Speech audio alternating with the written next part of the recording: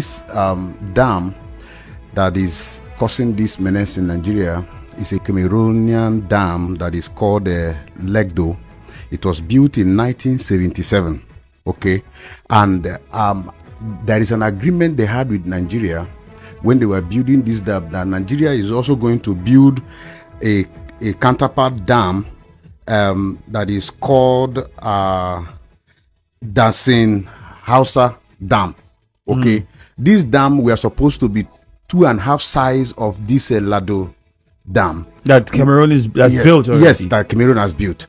Now, this dam that was supposed to be built by Nigerian government, we are supposed to be the one and cushioning effect dam of the one that Cameroon has.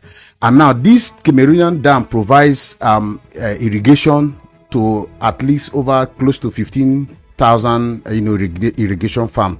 Okay, and these own dam also supposed to provide irrigation to states like Adamawa, Benue, and all around that region. Yes, and also provide about 300 megawatts of electricity to that environment. But you see, Nigerian government, being a government that does not care about the life of the citizens, refuse to complete this dam, started and abandoned it. And to this effect, our people are being flooded. When Cameroon, and in 2013, Nigeria entered into another agreement with Cameroon that at least before you open this dam, because when there is an overflow, it was opened in 2012, I think, the first flood. Yes, in 2013 they had an agreement.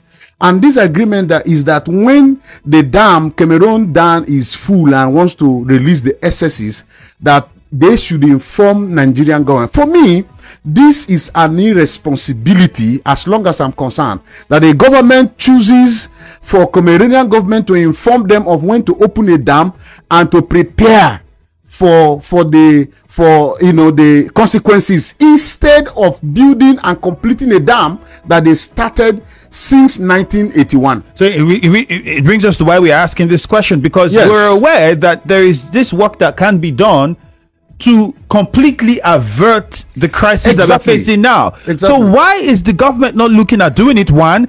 And then the states that are affected, why aren't those state governments also talking about this situation? Because I was also going through the history of this, and I realized that, okay, you can actually take care of this problem and we would not have the situation we're having now in Rivers State, in parts of in Delta State, in Bayelsa State, and many other states. And this will come every 10 years at this magnitude.